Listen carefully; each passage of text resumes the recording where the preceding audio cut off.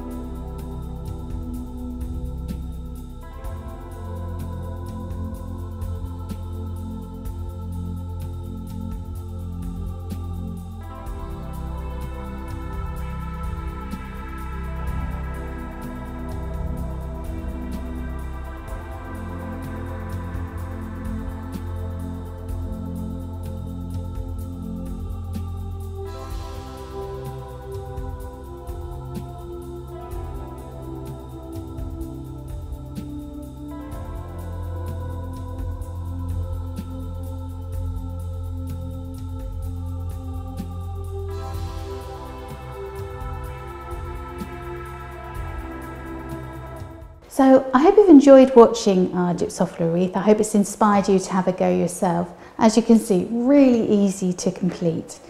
I've got a couple of top tips for you.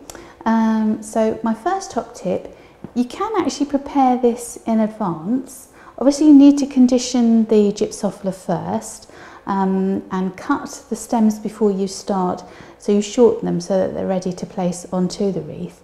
But you could potentially do this a couple of days before your event, because if I just remove this for a second, as you can see, all the stems are actually cut and visible. So you could literally lay that in a bowl of water so it continues drinking.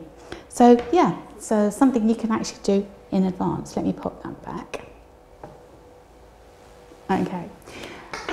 You could otherwise use other styles of bases. So if you wanted to, you could use a foam ring with a plastic base or a foam, hard foam base.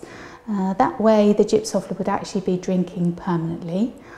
So again, you could make that up a couple of days in advance. You could also do it on a moss ring.